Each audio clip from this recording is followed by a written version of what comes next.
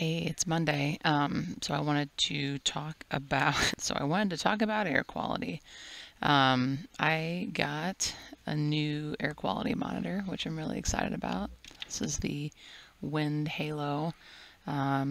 It gives you a calculated score from 0 to 100, which is a nice feature. It started as a Kickstarter project, I believe, with a paired air purifier device. It's got this removable backplate, which I believe is magnetized, so it'll snap on here, and that'll allow you to plug the USB-C either into the bottom or in the back of the device, and then it can actually sit up on this kind of flat part of the device, which is kind of nice.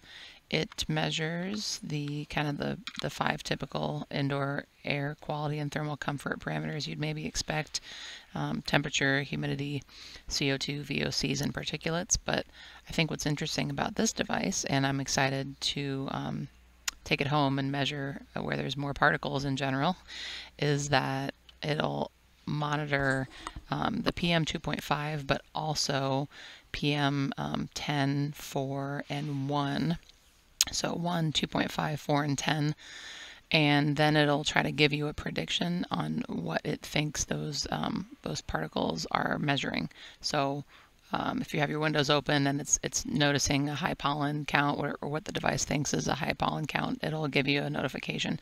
And it'll also display, I don't know if it was visible on the device. I literally just plugged this in this morning, so I'm still getting the hang of it, but it'll give you these air quality indicator rings around the outside too. So quick indication of, good to hazardous in terms of air quality. And also, when I unboxed the device, I was pretty excited about this, so I'll just show it quick. It had kind of this cool etched printing, and as you pull this out and then flip it over, one tree planted. So that was cool too, as a supporter of the device, I guess.